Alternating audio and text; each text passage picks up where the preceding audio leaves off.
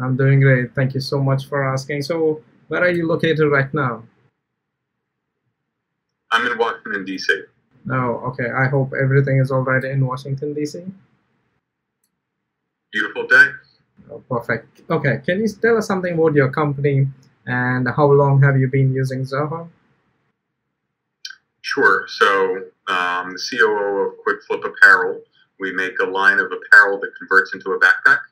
So, I'm sure most people can relate to the experience. If you go out in the morning, it's a little chilly, you wear a sweatshirt. But once you get moving, the sun comes out, gets a little warmer, you don't know what to do with your sweatshirt or even your jacket. You end up taking it off, tying it around your waist, carrying it in your arm, maybe throwing it over your shoulder. But yeah, it's not a great way to carry it. Either, doesn't look great if you're tying it around your waist, and it's not really functional if it's thrown over your shoulder.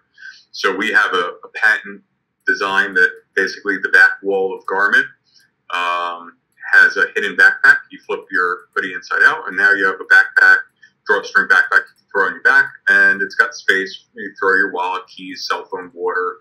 If you got an extra pair of shoes, you're going to play soccer, you throw your cleats in there. So it's a really functional design. And we launched a little over 3 years ago, about 3.5 now, and saw tremendous success off the bat. We initially launched, we were primarily a direct-to-consumer apparel company, had a retail storefront on Shopify, and sold through our inventory within a month, got more inventory and sold in about 3 months. We doubled up the order and quickly got the attention of a whole bunch of different people, including Shark Tank. So within our first year in business, we got invited to shoot a Shark Tank episode, shot that.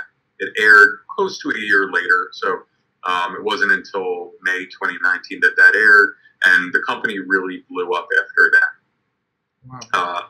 Right prior to Shark Tank, we started to get interest from people to have branded apparel. And so people wanted to put their logo on the left chest, just like that Zoho shirt you're wearing right now. We can make Zoho Quikflip Apparel, where it would say Zoho on your hoodie.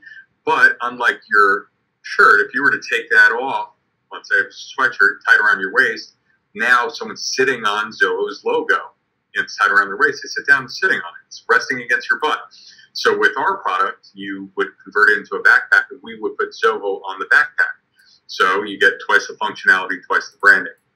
So that shift in our business model and expanding into that more promotional product space brought about the need to have some additional tools within the company.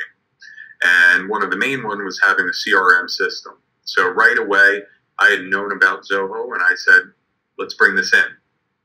My prior roles in companies, I had a systems development role, I was in operational risk, and I had a lot of leeway to recommend solutions to different businesses, but I was not the decision maker who got to say, let's do it.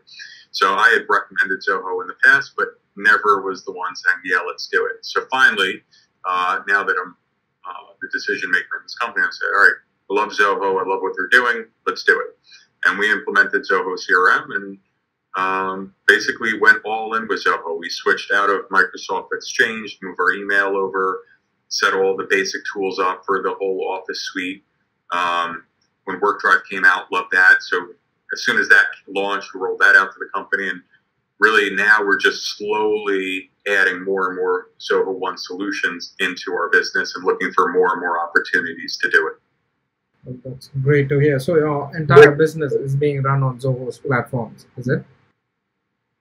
Sorry? So your entire business is being run on Zoho's platforms, is it? Nearly everything. We still are using Shopify for our e-commerce shopping cart, but Shopify's reporting is very limited. So we do all our reporting off our retail sales as well as our wholesale sales out of Zoho Analytics. So while it hasn't replaced the storefront, either from a cart perspective or from a site perspective, it still plays a vital role in that part of the business. But yeah, it's really integrated Zoho One all over, whether it be from our HR management system, leveraging Zoho People, from our analytics platform, using Zoho Analytics. We really look for every opportunity to implement Zoho and use it and get the full value out of what you offer with Zoho One. Got it. Perfect. So coming back to Quick Apparels, so the company, it's a very unique idea, right? So how did it come about? Yeah, so the idea came about. Our owner was walking in the park with his son in the morning, and our company's located in Torrance, California, in southern LA. And our weather, it's perfect, it's beautiful. Couldn't have a better place. Right. But it's cold in the mornings, and then it heats up in the afternoon. So you end up going outside. You're rocking a hoodie, but you're running around with your son. You get hot. So he was with his son at the park, running around chasing him, and he got hot, and he took off his favorite sweatshirt, and didn't have anything to do with it. And he's a young guy, so he was about to tie it around his waist, and he's like, no, I got to be the cool dad. He had a little son. He wanted to make sure he showed his son how to be cool. Threw it over his shoulder, like we've all done, and went about playing in the park with his son. But at some point, he went down to pick up his son, and it fell in the wet grass, and the hoodie got wet. And he's a third-generation jiu-jitsu master. His name's Henry Gracie of Gracie Jiu-Jitsu. His grandfather was one of the co-founders and inventors of jiu-jitsu. His father is the one who started UFC. So his mind is always working for solutions. And so he took that solution mindset that he's always been applying toward jiu-jitsu and applied it toward apparel. Went back to his office. 30 minutes later, had his first prototype. 8 months later, we had it in production, and we launched about 12 months after the idea came about. It was November of 2017, and the idea was December of 2016. So it was just under a year. We were already open and in business and selling.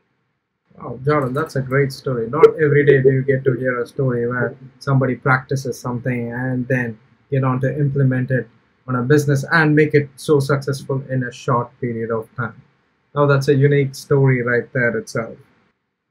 Right? Okay. Yeah, I mean, it really, I think one thing that we try to incorporate in the DNA of our company is that mindset of problem solving. And it's something that's captured in a sport like jiu-jitsu, where you're constantly training with different partners and being put into new positions. And the whole goal is finding your way to improve your position and survive, in that training environment. And so it's a mindset of rapid iteration of what can I do, testing new ideas, seeing what doesn't work and what does. And whether you're applying that, in the realm of jiu-jitsu or in business, it's a mindset that is really key to success.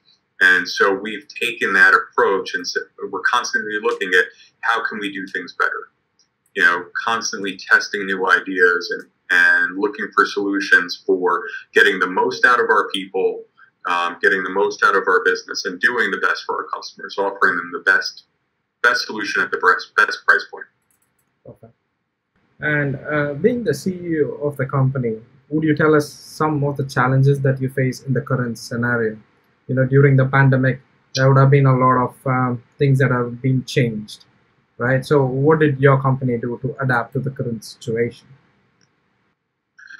Yeah, so the pandemic has been quite a challenge. I mean, you can imagine, just like everyone else going through it, there's the obvious workplace issue where you can't have people working too close together. And in some cases, companies said everyone work from home.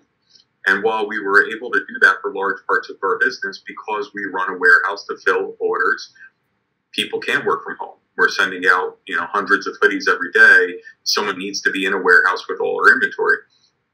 And so we went through a whole effort to reorganize the warehouse layout and make sure that everyone had the appropriate amount of space. We put in place the best practices that were recommended from the CDC, and making sure people were wearing masks, making sure people are getting tested. So there was a lot of that we did. And then in terms of the folks who did work at home, we had the obvious challenge of how do you keep communication going when people aren't looking at each other, they're not able to holler across the room and say, hey, I need this. And, Zoho came in and was great. while Zoho Workplace didn't launch till a few weeks into the pandemic, a lot of those solutions were already present.